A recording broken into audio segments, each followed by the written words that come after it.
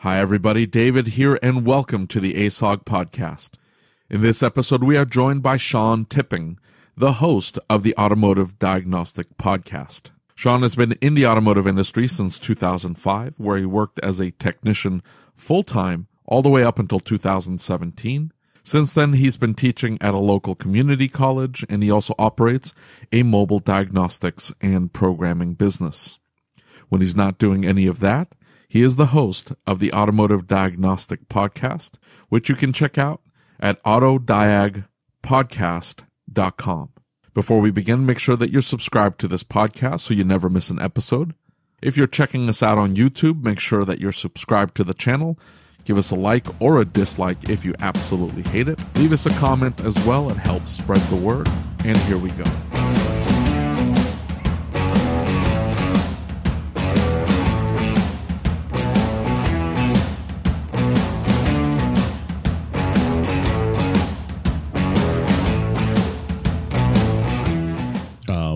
Sean, one of the things that I really want to cover with this is you have a really unique perspective, right? Because you're an educator now. You've been a tech. You've got a mobile business now. Mm-hmm. And I think a lot of your perspective is something that shop owners need to hear. And one of my big things is I want to see us come together as an industry. And I kind of want to see us get to where shop owners have a little more understanding and appreciation for their technicians. They don't just look at them and say, oh, this guy messed this up, right? Yeah. And I think that this is a great way to do that. And I also think that, with your educator background now, I think that's a really powerful way to talk about finding the new techs, hiring the new techs, bringing the new techs in, and help them understand what it takes to bring this tech in the right way, right? Yeah. We talked about that in your podcast, that it's really important that we don't just bring this tech in. And when I started improving my business, I had a coach, and he said, you keep taking your employees to the edge of the dock, kicking them square in the back and saying, I hope you can swim. And, I think that's one of the problems we face in this industry.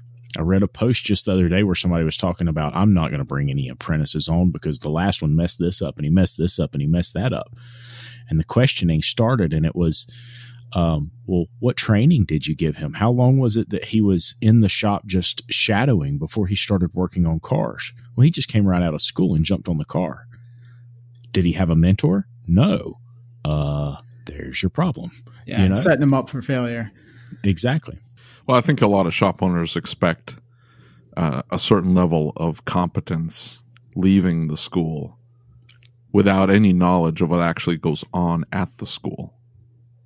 So they're expecting these technicians to come in essentially ready to go, and completely undermining, the difficulties of working on vehicles or the amount of value that comes from having hands-on, practical, everyday experience.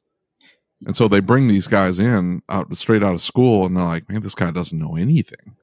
I have to teach him how to, properly rack a car, because he only racked X amount of vehicles at the school, never racked, Ford F-150 with the frame rail that's 3 inches long. Sure. You have to get it right in the perfect position so it doesn't fall off the lift on you. And he's never racked that vehicle. And so, you gotta show him how to do it. And the shop owner's getting frustrated. He doesn't understand.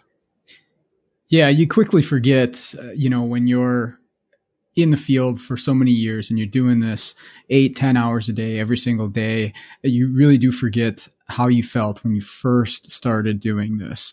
And it was kind of an eye-opener to me when I started teaching, and I'm back with these students in the shop at school, and they really are green. Even the ones that are really excited and they are very smart and they want to learn, they're fresh, and, they are experiencing these things for the first time. So you kind of have to jog your memory to go back to that first time you're racking that F-150 and looking at it like, what the heck do I do here? Because that's what they're going through on a daily basis with stuff they've never seen or never overcome in any way when if you've been doing this for a while, at least you have something to pull on, even if it's a new vehicle, you've got some experience in some fashion. Right. Right. And I think comfort has so much to do with it, right? Because this kid could have a ton of talent and may have done this over and over again. But when they come into the shop, they're really nervous, right? And everybody's watching them and they're trying to make a good showing. And I think that we've got to start that culture and that growth right there when we start with them in the shop. And by that, I mean, bring them into the fold. Let them work with that other technician and let that technician walk them through that and let them get comfortable with the shop. Let them get comfortable with the staff. Right. And let them get comfortable with the equipment. I think it's all too often we think when we bring a guy from a tech school or from college or from the high school and say, okay, go do it. And I just don't think that's realistic. Right. It can be good in certain situations, where you kind of throw them in the deep end and see what they can do. And I know at times as a technician, that definitely boosted me along by being forced to figure something out, but you've got to pick the right times. And like you say, you got to make sure that they feel comfortable in doing this stuff. And there's just certain people who are going to operate much better in a low pressure scenario without, another technician or maybe even the customer hovering over their shoulder while they're trying to do something for the first time. You're just asking for problems at that point. Exactly. Absolute disaster.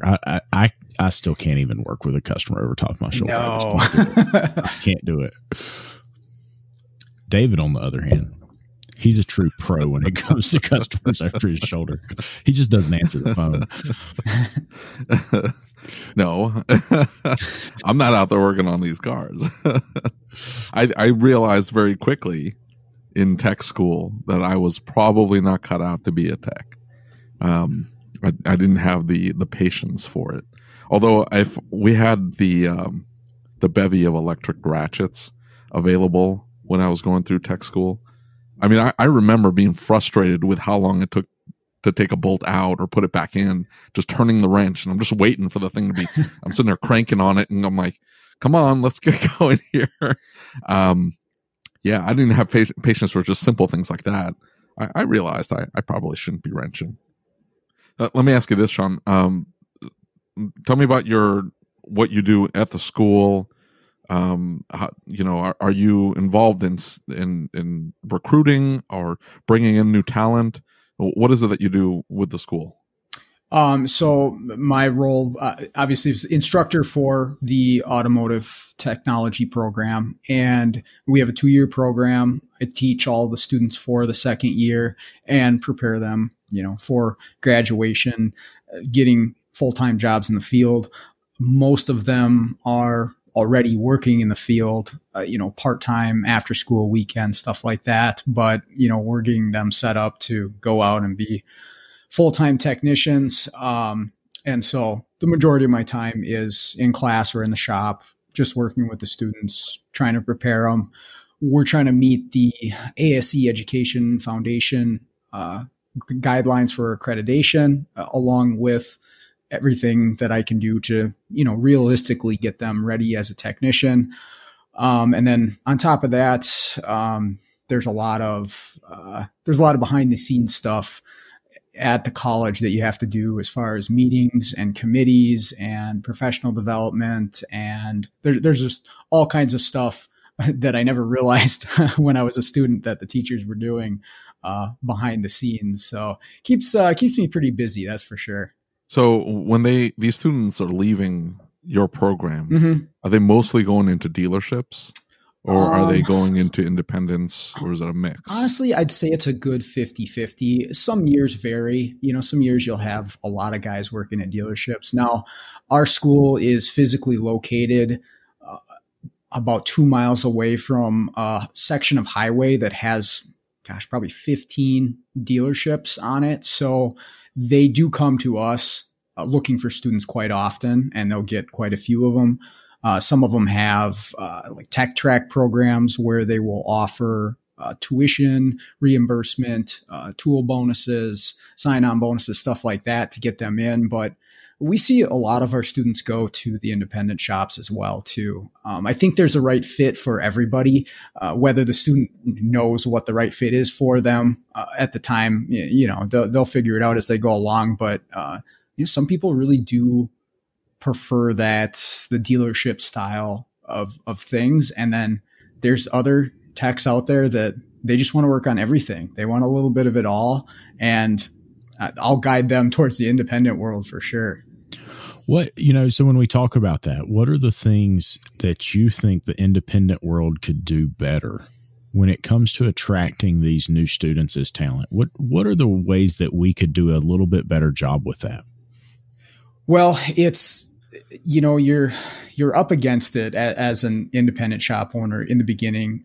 A lot of the reason, because of what I just mentioned, is these dealerships are coming in with people that are hired to recruit. That's their job. And they have all these programs with the big dollars behind them in order to get the students on board in the door at these dealerships. And obviously, most independent shops are not going to have the budget for that. They're not going to be able to hire somebody just to recruit. I mean, if you can, that's fantastic. And you're doing a really good job of running your shop, obviously. But in reality, you don't see that too often. So in order to, be more attractive to the students, it's a tough one. I think what it really comes down to is getting the student or the prospective employee to your shop for an interview so that you can really go through with them. Here's what daily life is going to be like as a technician at our shop. And I think once they really see, okay, I'm going to be, I got all these bonuses and stuff, but I'm going to be on the lube rack for, 2 years before I get to do coolant flushes. Or I could come to an independent shop and I can actually start, doing some real repairs, getting some real work done for the right person. That's pretty attractive. And I think that's where it could be a more powerful draw for a potential employee. Right. How big are these dealerships that are near you? Because I can tell you that a lot of the dealerships in my area, and I'm surrounded by dealerships, a lot of the dealerships in my area are first come, first serve. So it's all on seniority. And so that if you come in fresh, even through school or whatever, because we have a few schools around us, if you come into that dealership, I mean, you're going to the lube rack and you're going to be there for however long you need to be there until they either lose a tech or that tech retires. And then whoever was there the longest gets the opportunity to move to a technician role.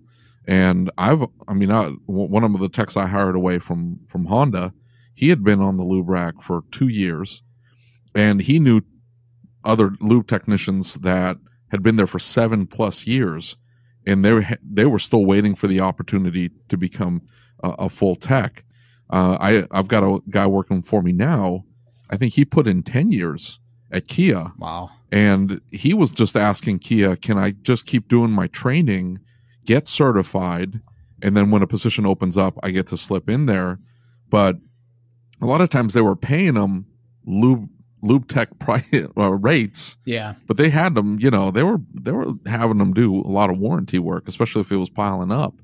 But they weren't paying them like a full tech because, you're not labeled as a full tech, so we're not going to pay you like a full tech. We're going to pay you like a lube tech, but we're going to have you swapping engines out because we got 50 that need to be done outside. Sure. We don't have enough technicians.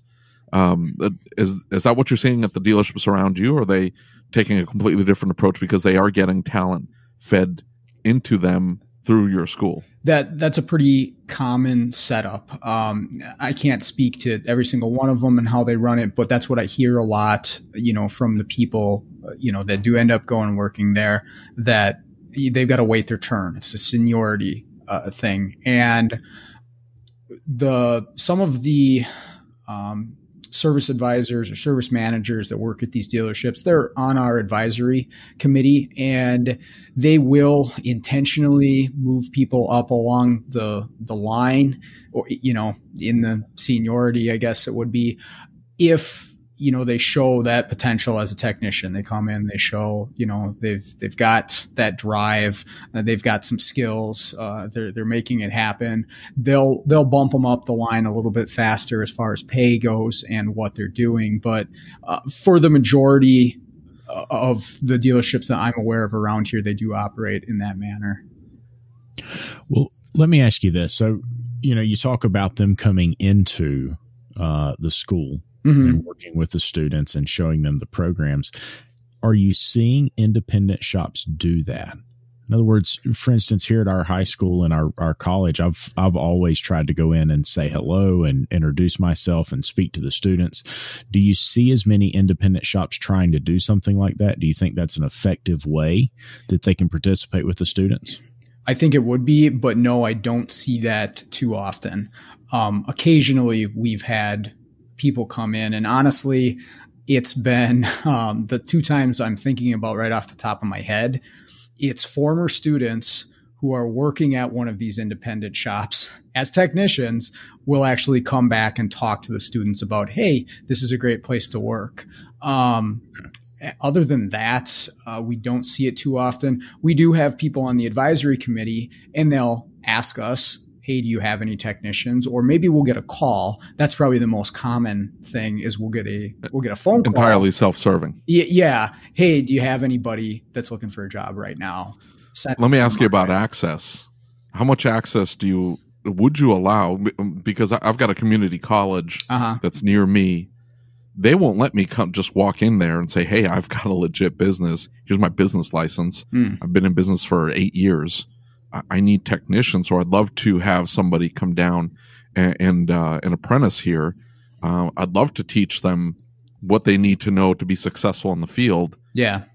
They won't allow me to just walk in there. And even if I do volunteer, I signed up. This was like 2013.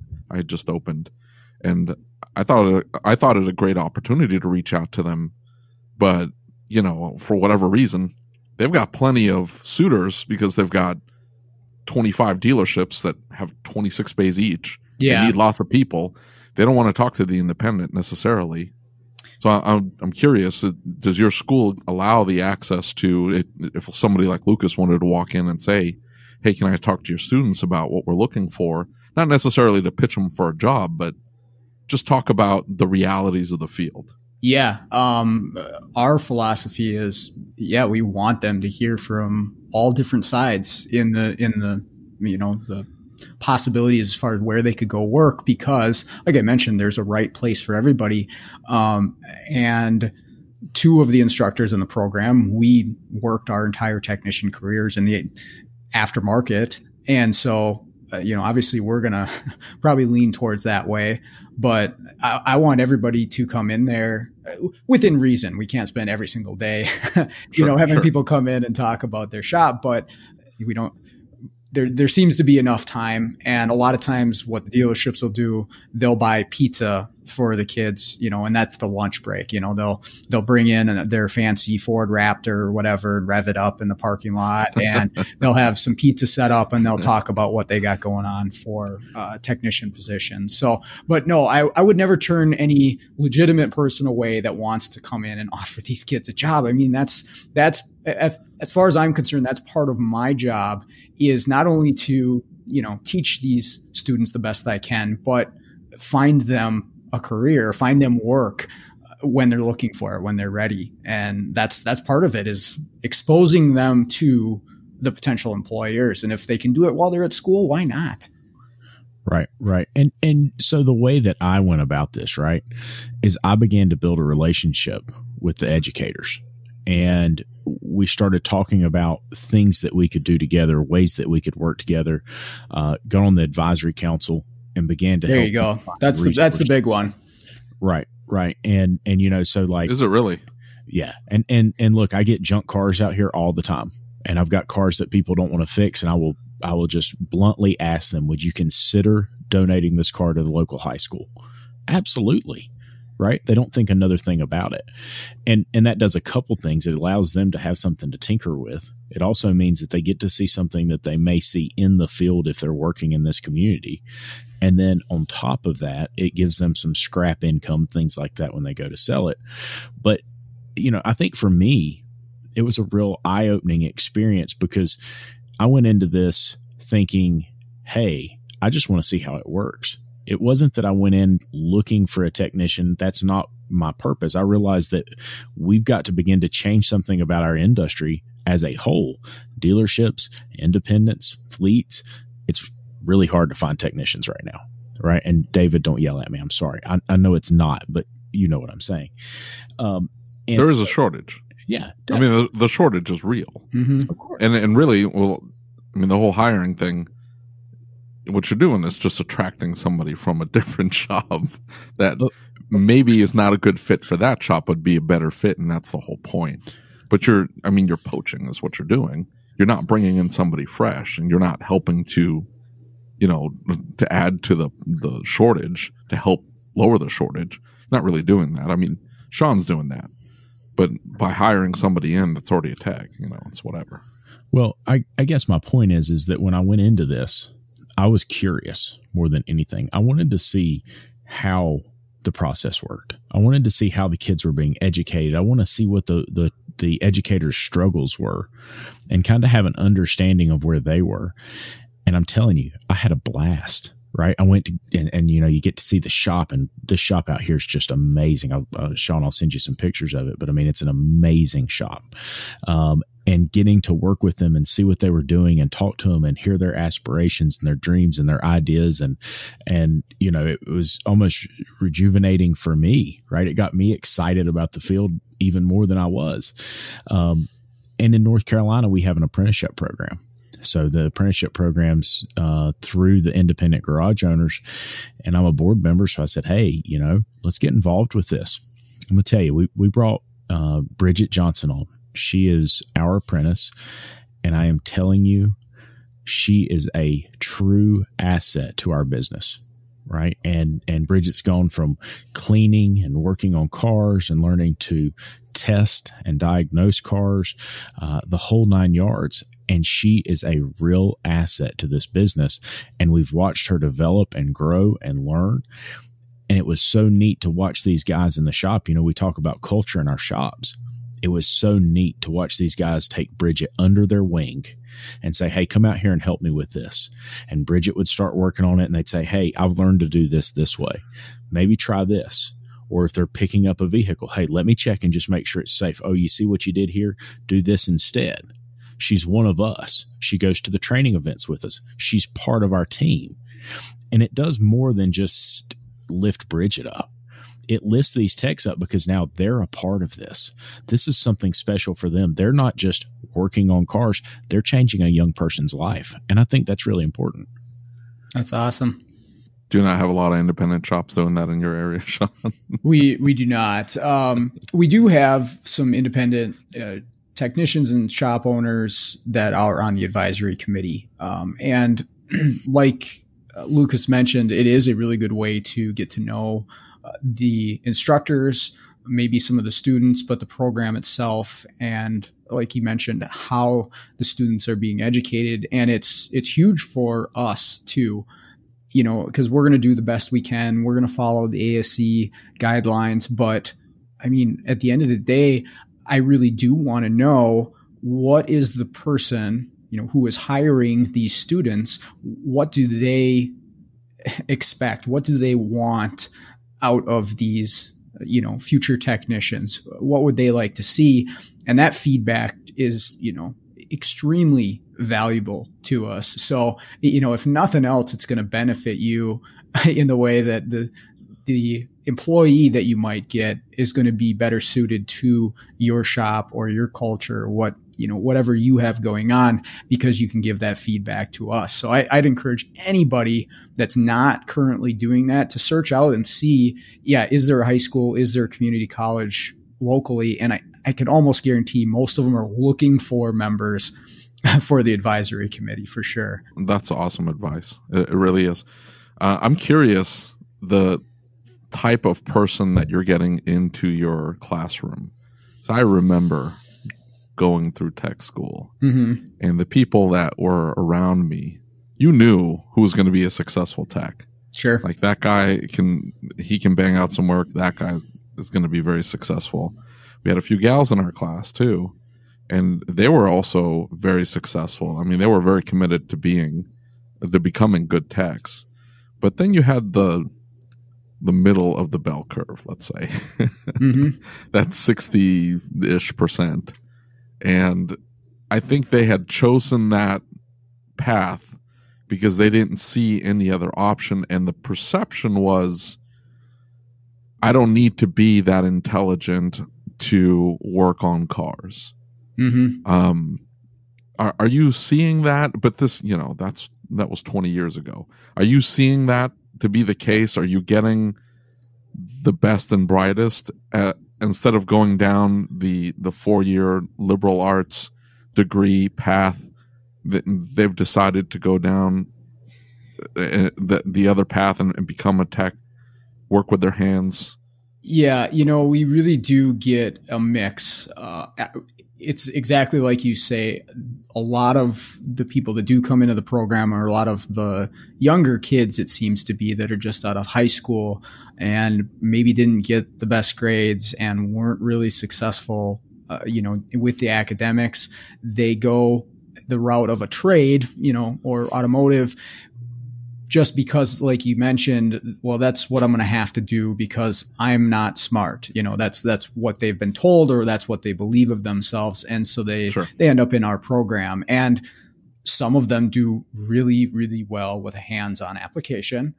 Some of them don't, because it is still not the right thing for them. There's something else out there that they're going to be really good at. Automotive is just not it. As far as, like top of the line, really smart individuals, we do get a few, but it's far and few in between.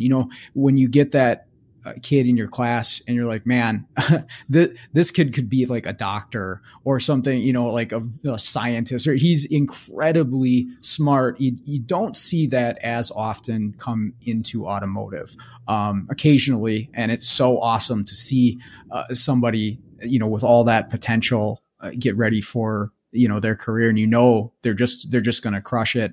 One of my students from a few years ago, he's now doing, mobile work for Tesla, where he drives around to people's houses and he actually services the Tesla vehicles at their house or work. And when he graduated, this kid is just so smart. And I told him, just don't take anything less than, what you're worth, because your potential is the sky. You're going to do awesome. And it really is cool to see students like that. But I'm getting a bit off topic there.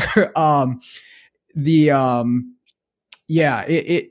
is interesting to see who comes into our program. One of the other things that we've been seeing recently in the last few years is a lot of students from ESOL, which is English speakers of other languages. And so these are students a lot of times from other countries where, English is not their native language. And so it puts up a serious barrier for them no matter what they want to do. And again, some of these students are incredibly smart. I worked with another kid from Vietnam, very broken English, but man, he was my best student. He really was, because he tried twice as hard as anybody else in the class. But then when he got out in the shop, he had the hands-on ability that was far beyond everybody else in the class. So I've actually really enjoyed working with a lot of these students that I can't always talk to them that well, but we sure have a good time, and we figure it out somehow or another.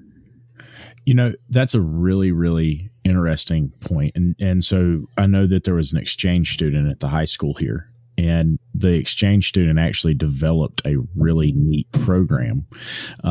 And it leads into exactly what you were talking about, and the type of student into the class. So this exchange student comes in and helps them develop this idea that they're going to build their own electric vehicle, not a hot rod, not something else, something that is going in the direction that our industry seems to be going in.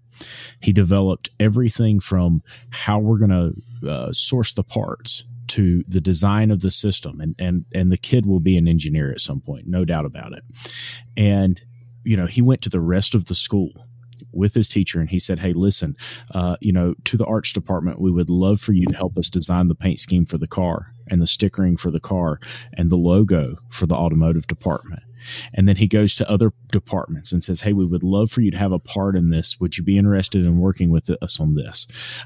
Even the home ec department, would you help us with the interior? We want you to be a part of this. And I thought it was so interesting because what ended up happening out of this is that they came in, and the very next year, the attendance shot through the roof. And instead of getting a lot of students who were automatically placed in the classes, it seems that they got students who said, I want to be a part of that. I want to be involved in that. And that was really interesting. Yeah, that's really cool. And we've seen a little bit of that. I think it's a ripple effect with some of these, like I said, the ESOL students. They live in communities, they have large families, they know a lot of people. And so we end up getting more students the next year because, oh, hey, I knew Tommy, and he said this program was awesome. So I'm going to, come do the same thing. So we've definitely experienced the same thing, but hopefully that answered your question about the students. I definitely think that it does. And I think that it's interesting that the energy of the instructor has a direct correlation, and the engagement of the community has a direct correlation on the type of the students that end up in the class. Right. I think that's really important to recognize, is that when you have an instructor that's properly supported by the community, and the instructor is fired up and ready to really do some cool things with the students, and the students get to meet shop owners, whether they're from Toyota and it's a dealership, whether they're independent shops, they get to meet different people coming into the shop. The community's active in the process. And I think that's really neat because, when they started on this process for the electric car, the community got involved in fundraising, and the kids really engaged that, and it got a ton of publicity. And I just think it's so neat to see how much the program changed just with that little bit of energy. Yeah, it's contagious. If you're passionate about something, you really want to make a difference, people around you are going to start feeling that same way. And you can tell if you're trying to learn from somebody or even work with somebody who is disengaged or, just negative about what they're doing every day, you get that same feeling. So I think it's so important if you're going to teach or instruct, whatever you're doing, just, be fired up, be excited about it. And just that alone, if you don't have any other skills, that alone will help them learn or at least be excited about the topic. Right. And that excitement is so cool to get to, I know a lot of the listeners may have not been into, a school recently, but to go in and see that level of excitement, because, so many of us have been conditioned, if you will, by years in the field. And there's days that we don't feel like doing this anymore. And to go in and see how excited they get about it and how engaged they can be. I mean, it's a fantastic experience. They haven't had to work on clapped out Ford edges. Or Dodge Vans. What's that? Or Dodge Vans. Yeah. Well, Sorry, Dave. Just put a tip them in it. It's fine most of the time. That's it. I'm interested to know what these shop owners are asking for. So you said you're looking for feedback, and they're coming in, and you're looking for them to tell you, the path for the technician to travel, or at least lay out some framework. And hey, we want to make sure that we're pumping out technicians that are going to be an asset to you as quickly as possible. What is it that they're asking for when they give you your feedback? It does vary, individual to individual. We've had people in there where they say stuff that's not really helpful, like, can you teach them common sense or something like that? That's not really helpful. We don't really get a whole lot out of that. But some of the things that have really helped us, that, I can attest to this makes a difference too, is to not try to teach them the entire car, the entire, every little, from bumper to bumper, every little thing, to not focus so much on every little detail, but to really, really focus on the basics. When they get in there, they want their basics down pat, the basic safety stuff, obviously, being able to just, work with threaded fasteners, know what the tools are. Basic electrical, is a really big one that they're looking for. They just want them really familiar with the basic electrical systems, and then they can take it from there. And it honestly, it's the way that we have to do it because the car's so big nowadays that you can't teach the whole thing, especially to somebody new. You've really got to work on the basics. What about things like critical thinking skills and things like logic? We don't get too many direct requests for that. It's part of why? That's a good question. It's part of what we the college comes to us, administration comes to us, and that's part of the strategic goals for the college is to make sure we build that into our programs. And I believe that we do. But yeah, the shop owners aren't directly asking for that. Maybe that's the guy asking for common sense. Maybe that's what he meant. But other than probably that, not. Yeah, probably. But I can't imagine. How do you teach somebody to approach a problem in a systematic fashion if they don't have any critical thinking skills, if they don't know just basic logic? Oh, I 100% how do agree. you think through a problem? And you're going to get frustrated, or you're going to look for that silver bullet because you have no direction to go in. Yeah, and minus the advisory committee input, that is one of the big goals I know of my personal courses that I teach. Is first day we talk about critical thinking. We talk like thinking like a technician, meaning considering variables and asking yourself questions like, am I doing this test correctly? What do I expect from this test when I do it? Those sort of things we want them to be popping up in their head every single day, regardless of what they're doing. And so I try to build that in as much as I can. But to answer your question, no, I haven't gotten that, direct request from a shop owner or service advisor. I had a really great experience. We went down to the CTI Research and Development Center, and Jim Kokonis basically taught us a diagnostic process class to the techs and all of our staff one day. Just walked in and we were talking about it, and I said, hey, one of the things that I think we need to improve on in our industry is the process, right? We're teaching a lot of classes. We've got a lot of classes that are about how to do a specific task, but we don't have a lot that cover the process, right? Like, what's the thought process? And it was just an amazing experience to get to hear him. And I think a lot of the experiences he talked about was from martial arts, things like that, and tying those other things into that kind of bigger thought process. And it was really neat. So now we've got this thing that we do in the shop, and the guys will come in and I say, before you ask me a question, you need to go outside and house it. And they're like, house it? Yeah. Take your whiteboard, write down all the possibilities, act like your house on the TV show and stuff out, Sure.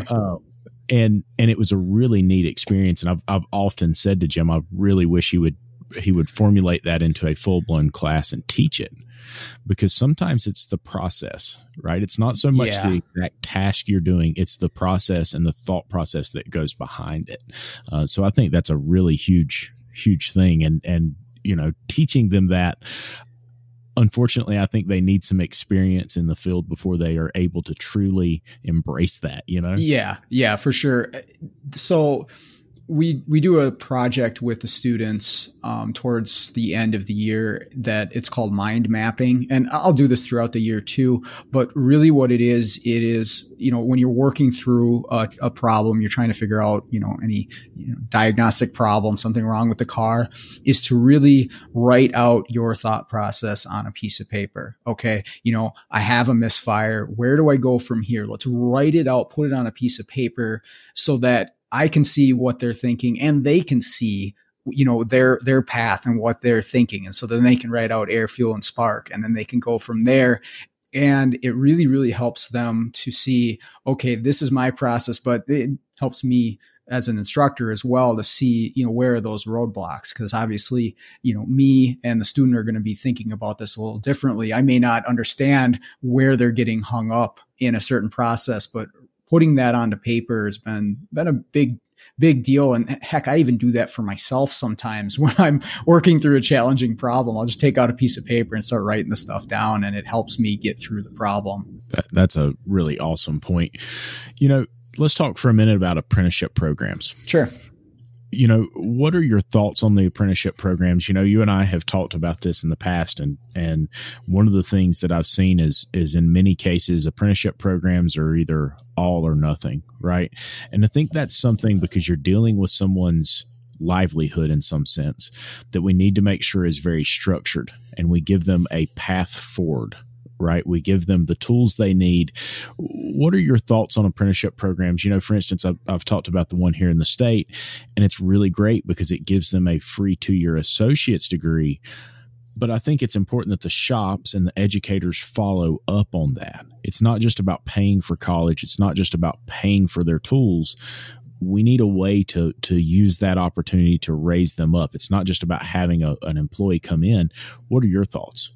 Yeah, I've always thought that that's something where the automotive industry as a whole has kind of been lacking. Because I know there are programs out there. There are not a ton around where we are. They have a few dealerships with them. That's really it. And it's kind of far and few in between. But to have somebody that you could go on as an actual apprentice and shadow them or work with them as an apprentice for X amount of time, I really do think that would keep a lot of people in this industry that would otherwise leave. Because what I have seen a lot is students go out, or just in the field watching technicians come in from wherever, and they're immediately thrown either to flat rate, where they drowned because their skills aren't there, or they're just getting oil changes, or they're getting paid the, $12-13 an hour to do oil changes, and they can't pay their bills on it.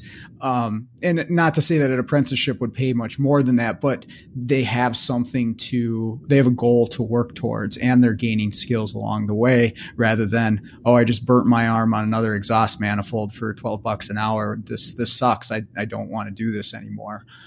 So I think it would definitely help to retain people in the industry quite a bit if those were more prevalent. Right. And so one of the things about that, like in our shop, our apprentice makes $16.50 an hour, right? And works as many hours as she wants to work.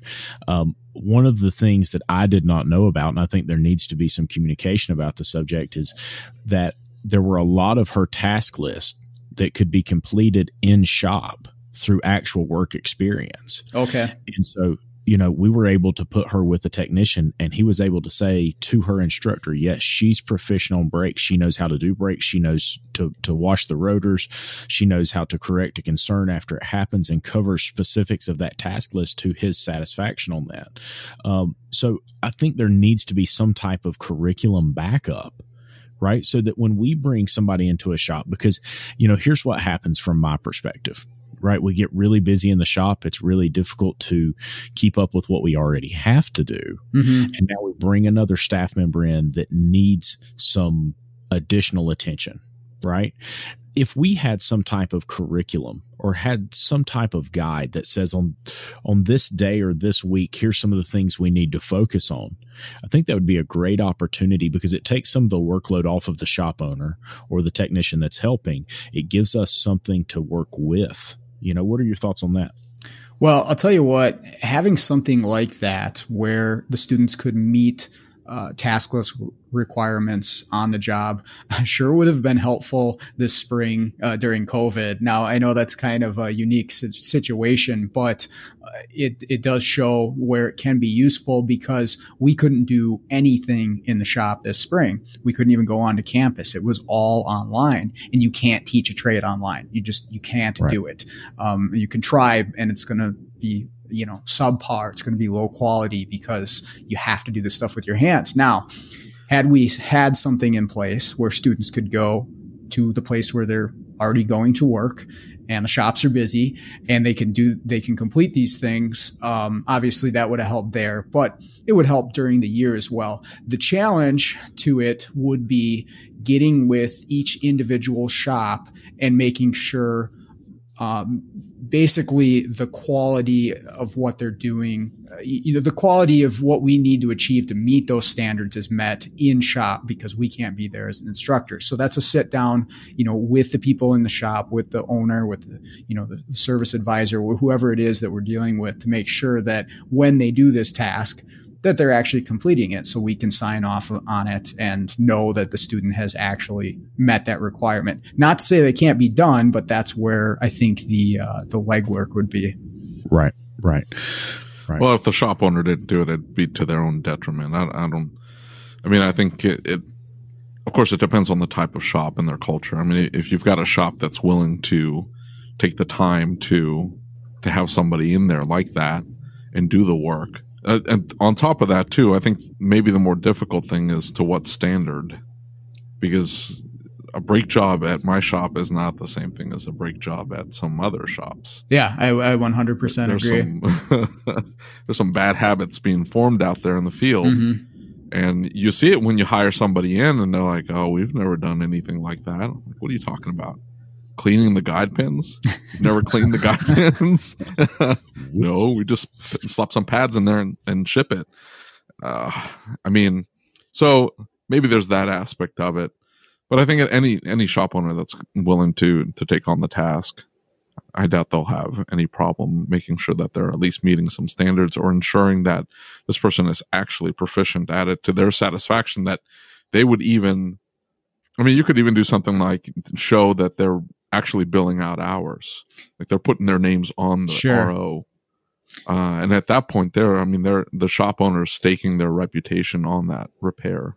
Yeah. It's not quite as it's much more involved than just signing off and saying, yeah, he knows what he's doing.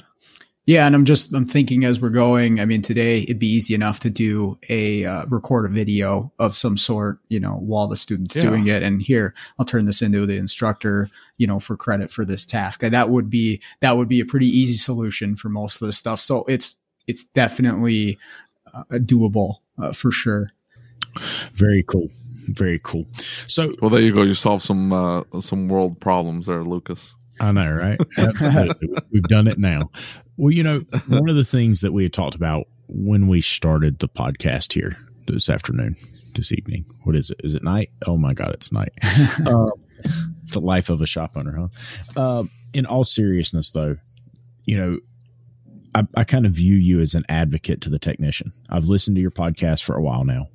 I've seen kind of how you think and through your podcast, a lot of the directions you take. As an advocate for mobile technicians and technicians, what would you say to these shop owners? We hear a lot of back and forth, technicians who are unhappy with shop owners and shop owners who are unhappy with technicians. And you talk to a lot of technicians. What's your perspective? What is it that we can do better as an industry to help to move ourselves forward? How can we be better to the technicians?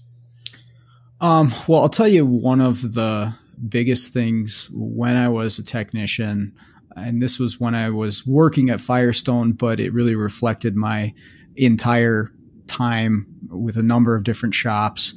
I'd worked for some really just not good people, and the opposite too. I worked for some really good people, but the people that I worked for, a store manager in Firestone really stands out in my mind, that I really, really enjoyed working with him, working for him in the shop at Firestone. And that is really saying something, because I don't know, it's not the best place to go work as a technician. Maybe I shouldn't say that, whatever.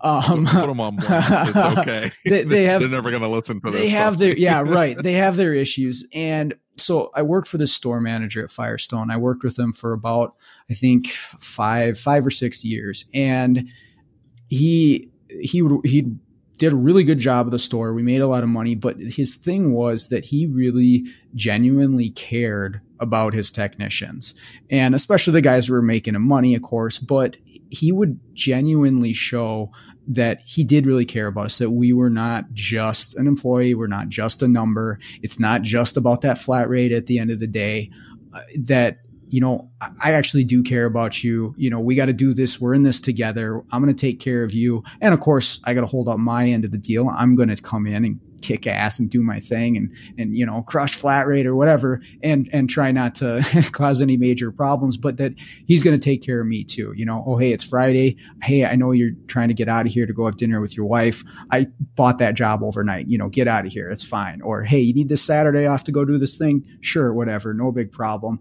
And it was just always a constant thing where he was showing a genuine care. It wasn't faking it. It's not like a salesman or anything like that, but that it was visible. And so I still keep in contact with this guy. You know, we don't talk all that long, and I haven't worked with him since I think 2016, but he runs a Firestone over on the other side of the cities, and I'll go and I'll drive an hour across the cities if he has got something that he needs me to diagnose or program or whatever, where generally I'm not driving across, you know, an hour across town, you know, for just anybody, but we still have that relationship. And again, I think it goes back to just, you know, he was showing us that he really did care about us, and I enjoyed working with him. And maybe that's a personal thing. You know, some people, maybe they're just there to make a paycheck, but I don't know. I think in the long run, if it's something you're going to do for, you know, 50, 60 hours a week, every week, it is really nice to know that the people that you're working with or for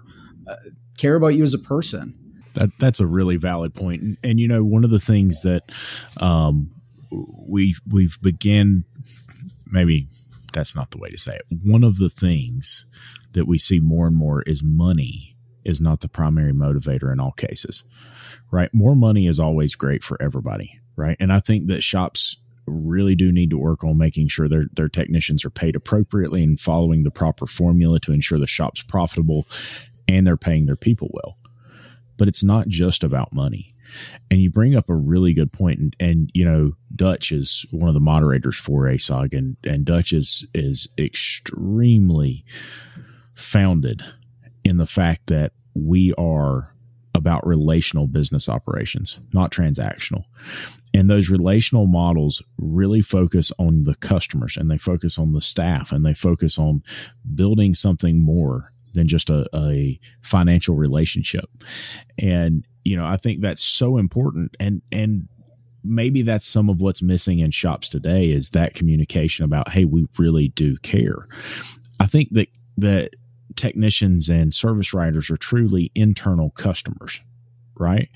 And we have to make sure they stay happy, just like we have to make sure our customers stay happy. So it's a really good point that you make, that sometimes it's not money. Sometimes it's just how we treat people that makes all the difference in the world. Yeah. I 100% agree. Of course, yeah, money's nice. That's why we're at work. But, you know, we're spending more time with people at work than we do with our families a lot of the time. So it's good to be in a good atmosphere and know that the people around you care. Well, I hope you enjoyed this episode of the ASOG podcast. You can check out more with Sean at autodiagpodcast.com. If you have any questions, comments, or concerns, feel free to email me at david@asog.site. That's DAVID@ASOG.SITE. Until next time.